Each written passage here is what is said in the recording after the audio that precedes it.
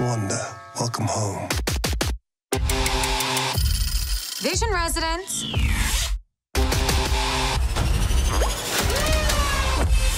I'm gonna burn this place to the ground.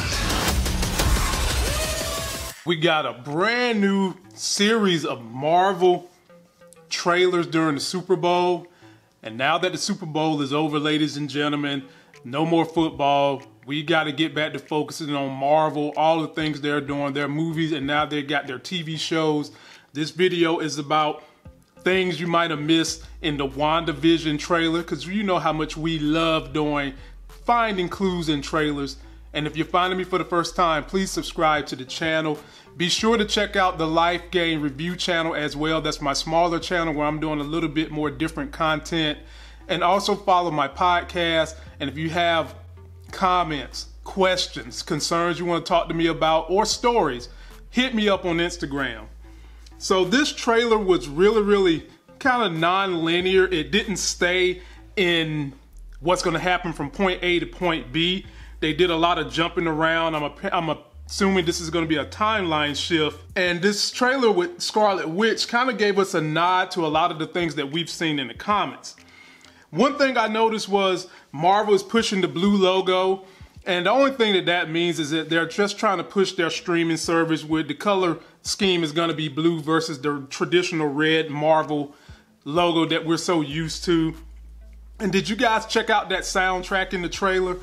If you guys can remember, that was from the Winter Soldier, the theme song.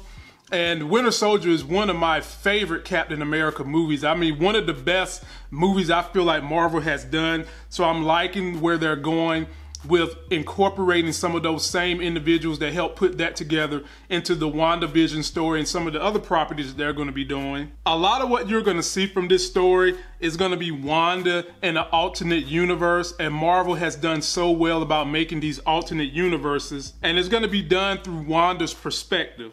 And this particular trailer, you notice it kind of starts out in the 50s in black and white. Wanda pops in there in color. Then she's kind of doing this bendy thingy like she's in Inception. That's basically how I guess she gets sucked into this alternate universe. Then she pops out in black and white. You see her face on the TV. And then you kind of see her looking at Vision like, bruh, didn't you die? I thought I seen you die.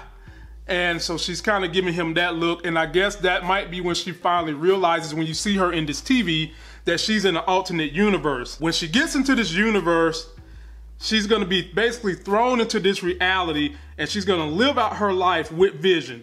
Starts out with her looking like she's married, then she gets pregnant with the mutant twins, then she shifts from time frame to time frame, from 70s, 80s, and 90s, as she has the babies. And they're just kind of showing you what it's going to look like when everything comes to fruition, from her getting married through having the kids, and what it's going to be like with these kids. Both of these, this entire story looks like it's taking a lot of inspiration from two comic runs. First one is Tim King's Vision story, and the other one, the White Vision, when he was with the Avengers. Looks like it's going to take a lot of inspiration from both of those stories. There is one section when you see Wanda where she's basically in the 70s, where she looks confused. I think that is pretty much her being a little nervous that things are happening around her, and it all deals with the babies that are inside of her displaying their mutant powers, if you can believe that. Can you guys imagine what it would be like if your wives were pregnant, or you as a woman is pregnant, and whatever's in you is creating things around you, warping reality? That would just be pure nuts. Then you see it shifts to the 80s, where it looks like she's pretty much had her babies, and you see that pacifier just floating above right there by Vision's pants, the twins displaying their powers, and they're both looking at each other like, what in the hell have we created? We have created beings that are not of this earth, that can do unruly things. Then you see a shift goes into the 90s, and it looks as though she's kind of looking at her kids like, what did you do? Bruh, what did y'all just do? And I think that one is when the kids might be a little older, maybe 7, 8, or 9 or something to that effect. Because look at that refrigerator, and you can see that they've got artwork from, I guess, school or wherever they're going. I wonder, will they put these kids into Professor Xavier's school, because this is a great story that they can tie in the X-Men. And I think that this is how they will be bringing in the X-Men through the WandaVision story and ultimately bringing them on the big screen. Then we finally see her in her traditional X-Men Scarlet Witch costume, but I don't think this is anything we need to get excited about that they're going to be having her wear a lot. I think this is just more of her playing dress up at some kind of a party or just having fun with the kids, maybe Halloween.